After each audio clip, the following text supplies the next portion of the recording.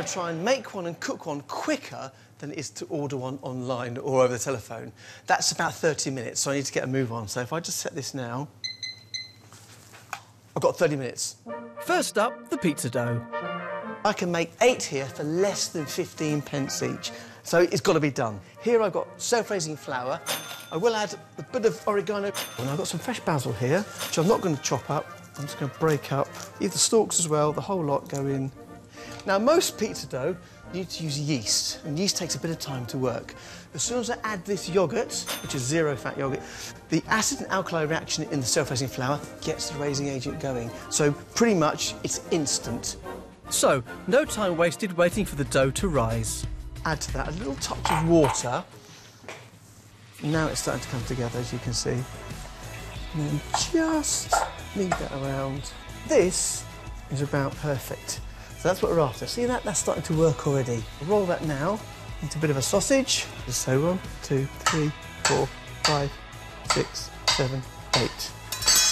Now, the pizza you want very thin, because you're going to cook in seconds, the thinner you can cook at this stage, the better. And that goes in the hottest oven you can get. This is set at 240. For 10 minutes to set it, and for it to start to rise.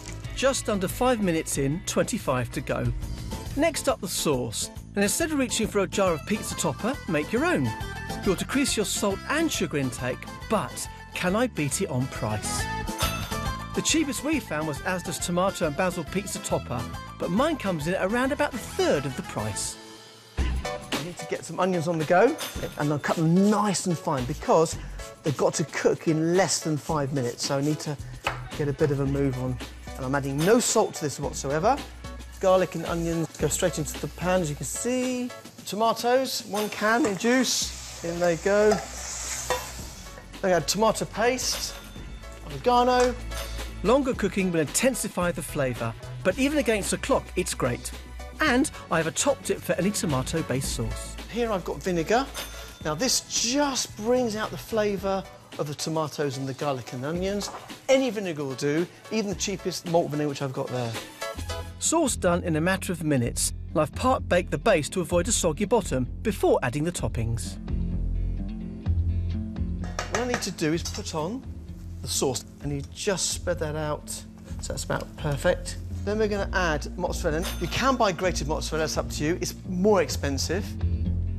Mozzarella balls are fairly cheap, but do contain quite a bit of fat. So I'm opting for the reduced fat version. It's a little more expensive, but a lot healthier, so it's worth it. And I'm only using around 2/3 of a ball per person. So if I just break that around about there, that is what I can put on my pizza. And I'm just going to dot on, a little bit of basil goes on, and back in the oven. Our survey said that you liked pepperoni above any other pizza. So, I've got some here, and that's a little treat that you can have on that pizza. If you really want that meat fix with less calories than pepperoni, I have some alternatives. I do have some wafer-thin ham here. I use 3 slices. A little goes a long way. I've got leftover chicken here, which is just roasted, and a bit of paprika onto there, like that. And that'll give you that sort of meat feasty type flavour profile. And that's it. Now, I need to check my timer. I've got 9 minutes left. 9 minutes left. Keep your fingers crossed. I think we're going to do it. I think. By the time I got them out of the oven, I was only 1 minute over the time you might expect to wait for your delivered pizza. Well, pretty good, I reckon. How crunchy that is. Add a few pence for oil, and this pepperoni pizza recipe really delivers on price. At only $7.26 for 8, an incredible 91p per serving. It's a bit less naughty, but nevertheless totally delicious. I'm blown away by the price. I never thought we'd get anywhere near that. A little bit of research, a bit of thought, a little bit of care, and you can produce great food, extremely good value for money.